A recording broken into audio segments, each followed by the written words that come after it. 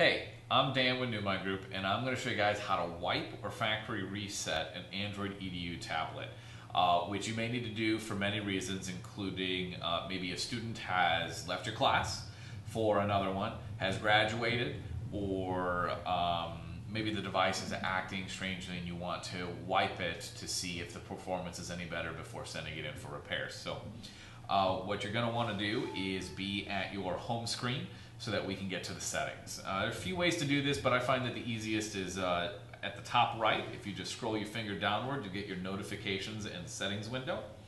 And in the top right, you'll see that there's this gear. If you click on that gear, it'll take you to the tablet settings.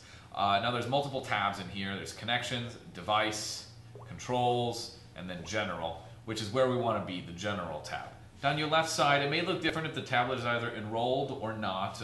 As you can see, I have accounts on mine, so this tablet isn't currently enrolled. But you're going to want to choose backup and reset.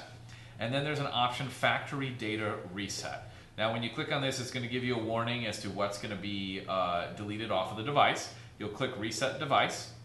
At this point, if the tablet is already provisioned or enrolled into your domain, it's going to ask for an admin PIN. And so you'll either know that from when you enrolled the device, or you'll have to retrieve that from either your domain admin or IT admin, as it could be different for every single device, or you may have a number per class or for the entire district. So you put that number in, and then that will unlock this final screen that says delete all, and this is your last chance before it deletes everything off of the tablet and factory resets it. So when you click that button, it'll say shutting down. It's going to shut down, it's going to go through an entire wipe process and set you back up at the welcome screen so that you can then provision the device for a new student.